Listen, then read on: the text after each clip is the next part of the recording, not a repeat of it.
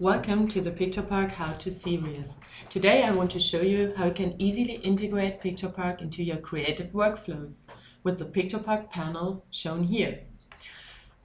The first thing is it asks me to open up the Creative Connector. So let's do this. Therefore I have to fill in my URL and my credentials. So missed something. And now I can log in and my Creative Connector opens up. I have here my local file I have created, but there are some images missing. I need one here and I need my theme image on the top. So I know my theme image is a local image. Therefore I choose Ctrl and D and I choose from my local resources my theme image. Will be placed here. Here I know I need one of the boxes we have, and this is in Picturepark. So I say place. Now I can select the asset I want. I go here to Creative Connector, go here to the info sheet, and there it is, my starter box. And I place it directly out of Picturepark. So now it looks a little bit better. When I go here to the image out of Picturepark, I can see some metadata which are defined especially for me. Now I can save my file and upload the whole info sheet into Picturepark.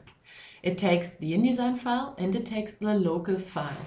The one out of Picturepark, of course, it is not again uploaded.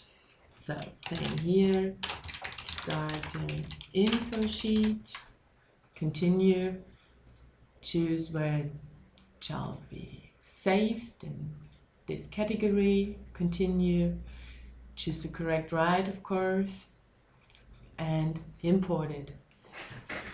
While importing the files, it also creates a document.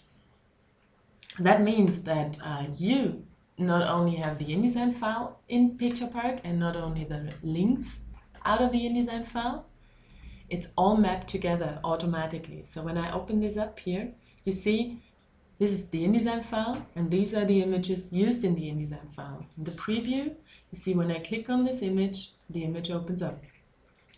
Also the little one, of course. I can directly access it. And I can download the InDesign original and also the print PDF that has been created by InDesign. And what about when one of the images changes in Picturepark while I'm working with it? Well, I can easily show it. Here, take this one and say here, update the original file. Choose my original file, upload it. Or in general, another user would do this, of course.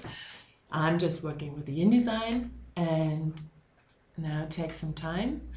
When the original is then updated, I get an information in InDesign, which is really nice. So just take some time.